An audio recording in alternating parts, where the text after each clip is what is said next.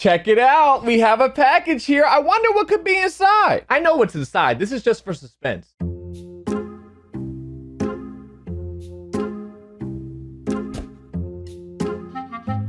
Ooh. It's a K-Aus coaching day.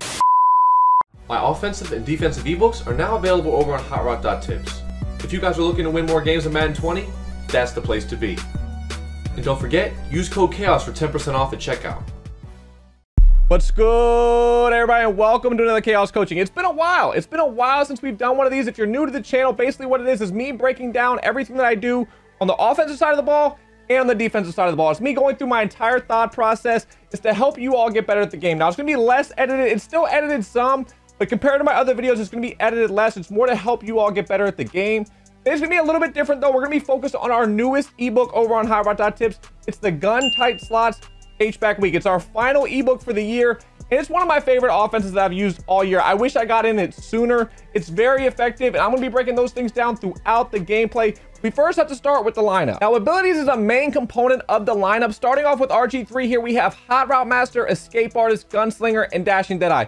Those are the four that I want. Now, if you're not going to get a golden ticket QB, so you can't get Hot Route Master and Escape Artist, I'm going to recommend you actually get a pocket QB with Hot Route Master. On Randy Moss, we have Cross Specialist, Post Flag Elite, Grab and Go, and In-Out Elite. I'm sure you noticed we don't have Streak Specialist on him. I'll be going over that in-game as to why we chose not to use that. Now, on Julio Jones, who's actually going to be our tight end, we have Grab and Go, Post Flag Elite, Streak Specialist, and In-Out Elite. The reason why we went with Streak Specialist as our fourth ability there and not on Randy Moss is because from that tight end spot, I really felt like there was no fourth ability we really needed, so I just went with Streak Specialist. The rest of the team, we have Walter Payton as our running back. We only use one running back in this offense. We use 4 wide receivers because I said Julio plays tight end for us. O-line, just always try to get the best O-line you can get. Defensively, we have 4 safeties because I like to supplement at linebacker when we go to 1-4-6. 4 DBs, again, just so we can have good slot corners. Simeon Rice and Myles Garrett are our activated pass rushers. They get inside stuff, they get pass rush elite, and they get enforcer, which is really nice. And then they have reach elite as well. We have LT, we have Clowney, and then we have 2 linebackers, 2 middle linebackers for when we go to 3-4. I already said we're going to be in the tight slots, the Gun Tight Slots H-Back Week out of the Raiders playbook today. And then we have the Packers defense. Now, I want to remind you all, well, not remind you, introduce to you all that we have a new code over on hotrock.tips. This is our final scheme for the entire year. So we're doing a promo code. It's called Summer 50, just regular Summer 50. You can see it on the screen here. You get 50% off every single thing on the entire site. You can't use it on yearlies because the yearlies is going to go all the way through next year. But any monthlies, any individual ebooks, anything you want to use, Summer 50, you get 50% off on hotrock.tips. I hope you all will use it. That is enough for the team. Let's get into the game. Here we go with game 1. This is probably going to be a little bit longer of a gameplay than usual because I'm going to try to get 2 to 3 games so we can see as much of the offense as possible. We're actually going to be starting on defense here. That's not a problem. I'm going to be going over my defensive adjustments and stuff too. It's not going to make too much of a difference. We're going to be focused on offense, but I definitely want to try to give you as much as I can on both sides of the ball. Our opponent actually came out in the Taysom Hill package, so we have to look out for the running from Cam Newton. And we were able to get some pressure right there. I always try to send some pressure against Taysom Hill package. It doesn't have the best passing plays. It's really just about that QB blast, which makes it really effective. So from there, you can kind of play as best pass defense as you can while making sure you contain that run. But send some pressure against tight offset too, just because it's actually really hard to get pressure. It's really hard to stop tight offset without getting pressure against it. Nice read. Oh, wow. Nice spin move. Really nice spin move. That ain't what we wanted. That ain't what we wanted. That was not good defense. Looking at this single back now. We're going to try to make sure we're containing the run. That's our first look. It's PA. It's PA. We got some pressure. Let's go. Now we're looking at this 5 wide. You can usually get pressure on this by sending 4 from 1-4-6. So that's what we're going to do. And we're able to get the pressure. Looking to do the same thing here. I'm looking at the seam streak, though. We have to watch the seams. And our team's just getting pressure right now. Our team is just getting pressure, and I love it. Now, we're going to need to play some offense here. I'm going to go to conservative. I tend to play on conservative. You definitely don't have to do that, but I love it because you don't fumble in the pocket with your QB. Now, also, I go to strong slots package here. You see strong slots. That's to get your 4th wide receiver in at tight end, and then you can sub around your receivers to make sure you get the person that you want there. I want Julio as our tight end. I'll call timeout here. Make sure you set your audibles as well. You never know what your opponent's going to come out in. They might not come out in the play that you expect them to, and if they don't, then you can audible to the play you actually want. So that's really important. Making sure you're setting your audibles, doing your subs, doing your packages, going to conservative if you want to do that. And our opponent looks like they're in cover 3 here. If they're in cover 3, we're actually going to try to go deep here. First play. Now, this formation is really good against pressure, but it's also pretty good against coverage as well. So we're going to see what we can do here. If we can get a nice play, first play, that'd be awesome. I think we have it. I think we have it. I think we have it. Do we make the pass? Oh, bad pass lead from me. Bad pass lead. We might have had a touchdown. I'm hoping this is cover 2 now. It is. It is. We should have the wheel route. We should have it. Nice pass from RG3. Oh, a little bit too far outside. That was my pass lead. I thought that was going to be perfect, but it was not. Looking double post now. We have it. We have Randy. Nice catch, Randy. The post routes from this formation are super effective against coverage. I don't know why the placement of them is so perfect. It's like near close flex. If you've ran near close flex this year, the post routes in those formations, they just get to really good placements on the field, getting over cloud flats, getting underneath deep blues if they're in cover 3, anything of that nature. You just saw right there, the post got over the cloud flat and underneath the deep half really easily, and we're able to get a score. Now we're looking at this weak close flex. Again, these close flex formations can get really nice placement from their post routes and corner routes. As you see right there, our opponent completes the corner route. Back to tight offset. We need to watch the running back on this play. That's what hurt us before. It's manned up this time, and we're able to get some pressure. Our opponent's doing a good job of moving around the different formations. We're just trying to learn any tendencies, what they like to do, and take off with Cam. Take off with Cam. Nice hit. Ah. Oh, I got stuck. Yep. We didn't get a spy or anything right there. Ooh, Cam took a hit. Oh, and our opponent DC'd. All right. On to game 2. Here we go with game 2. We're actually going to be starting on offense, which I like for the purpose of this video. Obviously, we'd like to start on defense if it wasn't trying to talk about offense this game, but we're trying to give some advice on the offensive side of the ball. I actually brought it out there. Reason being is I like to start on a hash. For passing offenses, I feel like you should start on a hash just because passing plays work differently from the middle of the field as they do the hash marks. So I bring it out even if I don't get to the 25. It's looking like a cover 3 here. We're going to hopefully be able to go deep once again. We have it. RG3, what a throw. What a throw from RG3! We're looking to go double post right here. Our opponent looks like they're playing coverage mostly here. But this offense, what I love best about it... Ooh, we didn't get that toe tap. We didn't get that. It's okay. I love this offense for attacking blitzes. That's probably my favorite thing about it. Now, it's good against coverage. You're going to be able to do a good job from it. But I love how it attacks blitzes. I feel like there's so many different things you can do with the spacing, and I love that. We're going to go back to this double post. I feel like the double post was there. We're going to try it again here. Now, I already talked about how great the post spacing is. We can run here. We can run RG3. Slide. The red zone's where it gets a little bit tough here. We're going to try to throw a motion flat on the outside. I don't think we had it. We have the running back, though. Nice catch, Walter. Again, though, the ability to run the ball down here is such a great luxury for this offense. We didn't get in. Go on the ball. An offense that can run the ball and effectively pass is going to be really effective, especially in the red zone, which is always tough to score in the red zone. Every year in Madden, that doesn't really change. It's always tough down here. And now we're gonna be on a tough third down here. We came out with the plan of running the ball, but our opponent's in goal line, so we're just gonna use this in-out elite. That's one of the reasons why we use it. If they're in man-to-man, in-out elite's gonna beat them with those 5-yard out routes. And again, that makes it a little bit easier to score in the red zone. Most of the reason we use in-out elite, though, is for attacking blitzes out of the gun tight slots. I feel like it does a great job of helping us get quick passes off against anyone that sends heavy pressure. Make a tackle. There we go, baby. Let's play some defense. One thing we have to notice, Emmitt Smith is lit up. He is activated, so we need to watch for any run plays for him. And then we also have to watch for him catching the ball out of the backfield. And right there, we got some nice pressure. Emmitt Smith was about to be open. If you saw it, we'll show the replay here. On that running back streak, if we didn't get a quick sec, he might have had a touchdown with Emmitt Smith. Again, we have to watch Emmitt Smith here on this seam streak. Let's go! We're back on offense here, and it looks like coverage once again. It was not coverage. It was not. Run, RG3! Run! It was not coverage. That was a bad read pre-snap. We actually got a lot of yards on that, though. Wow. It was a man blitz last play, so we're going to our wheel here. We should have our wheel. We should have our wheel for a touchdown. There we go. It was a man blitz to play before, and wheels from wide receivers like verticals out of bunch or out of this. They're going to beat man-to-man pretty much 99% of the time, I would say, especially if you have a great receiver there like Randy Moss.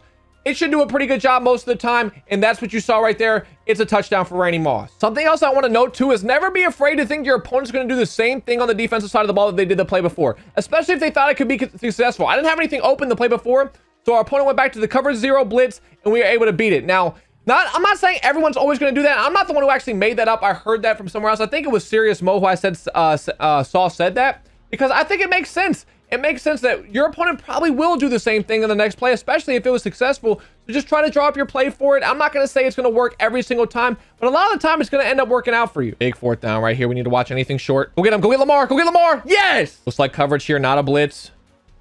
Oh, it's a delayed blitz. We fumbled. We're on aggressive. I forgot to go off aggressive when we were looking to run the ball. Nice recovery, Shorts. Nice recovery. I forgot on that 3rd and goal when we were looking to run the ball. We went to aggressive, and we ended up passing the ball, and I forgot to take it off.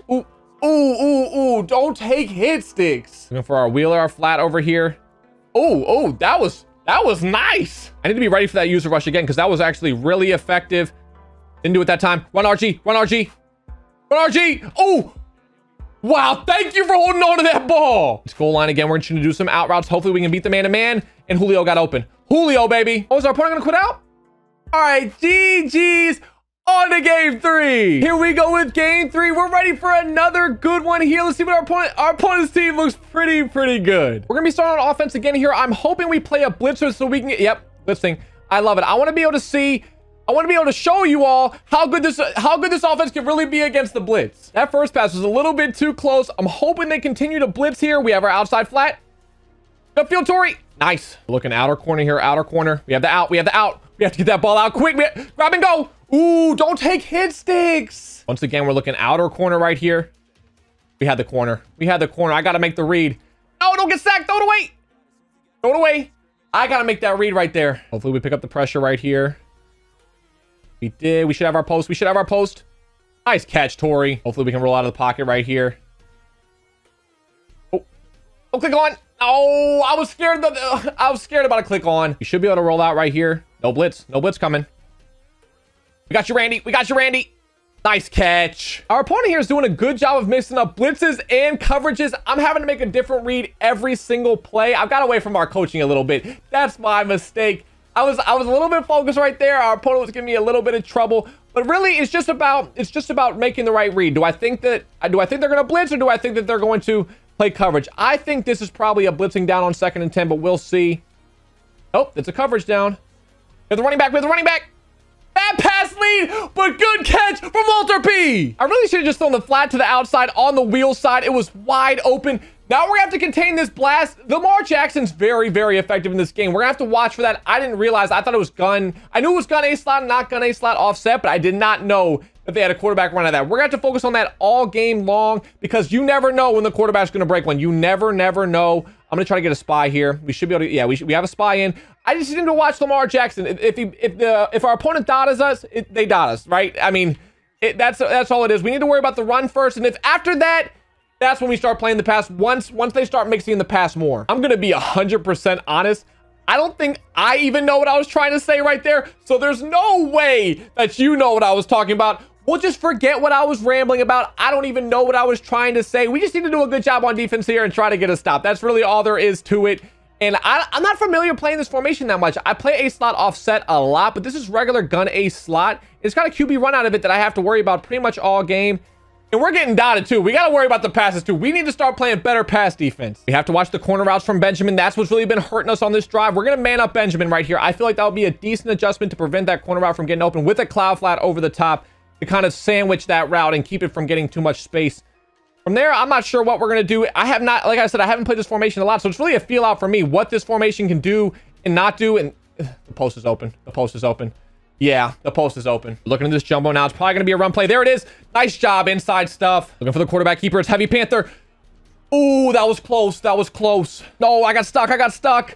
Nice run play. Well, that was actually a really good drive by our opponent. We didn't really even come close to stopping. Our closest was 3rd and goal from the 1-yard line. So we're have to continue to score because I felt really lost on defense. One of the other great benefits to this offense is you can audible to this touch pass, and that helps a ton when you're going against blitzers. So hopefully we can get some space out here. I'm hiking. There we go. Hopefully we get some space for Randy Moss with grab and go, which activates on these touch passes. Oh, we got some really good blocking right there. I thought that was gonna be no gain. I really thought that was gonna be no gain. We got an amazing block. Randy made someone miss, and we're able to score. Now we're gonna be back on defense. We have to do a better job this possession because we didn't, again, I already said we didn't come close to getting a stop. But we're gonna have to figure out what our opponent likes to do out of that A slot really quickly. I feel like there's pretty good defense here. We have the slot manned up to prevent any corner routes from going to the right side. If there's any post, that's my responsibility. I have the over the middle of the field. We don't have any deep thirds on the right side, so we shouldn't be able to get any deep passes.